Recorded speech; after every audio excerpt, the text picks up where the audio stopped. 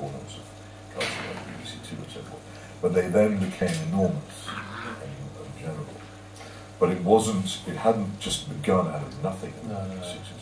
There were an awful lot of ideas which had been seen. But of course the advent of television and which was in many cases dominated, particularly under Hugh Carlton Green at the BBC, dominated by people with sort of Fabian, Bloomsbury radical ideas, meant that instead of saying the Bloomsbury group talking to each other in novels that nobody read, and in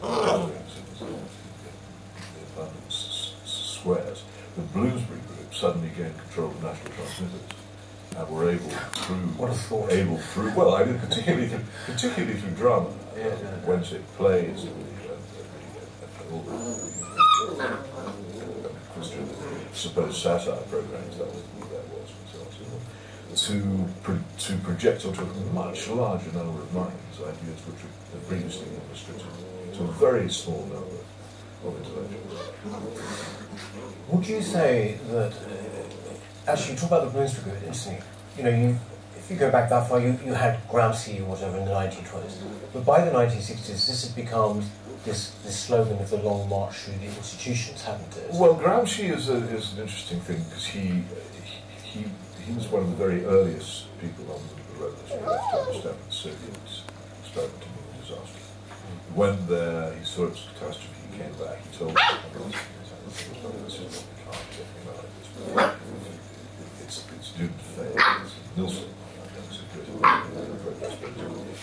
necessary is, he didn't use this term, as a cultural and moral revolution, so the people who were trying to preach to were more receptive to our ideas. But as things happened, the conservative, prosperous Christian working classes of Europe will not ever buy Bolshevism. She was absolutely right.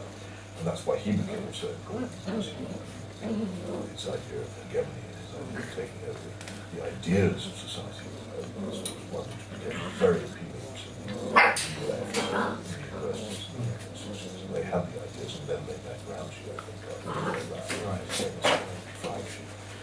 But this is coincidental, really, that the Bloomsburys and the Fabians, who had their own ideas about overthrowing morals and systems, working in a sort of almost blind way towards a similar destination. They all come together in the 1960s as a series of forces. I think it was one German revolutionaries who actually came. Yes, it was indeed, yes. It was a Duschke on the turn of the Long March. It wasn't around, she was associated with them, but there has undoubtedly been a lot. Well, yes, but this is the interesting point. Yeah, well, I was on it. Right. And when I set out, when I first went into journalism, I was fully intending to gain the necessary skills to spread the revolutionary message through newspapers and media. That's what I was intending to do. That was my intention.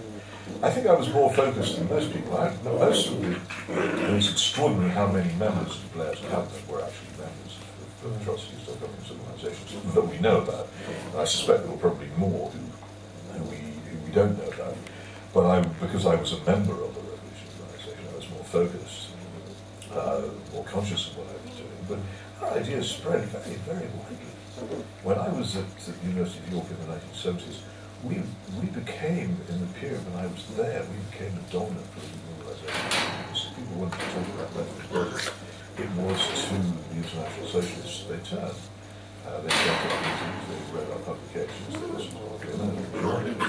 I don't believe that they ceased to be in favour of some sort of revolution when they got off into the world. I think they continued to be, but they learnt through the processes that all if you don't do this you do it by the slow gradual process of inserting yourself into society.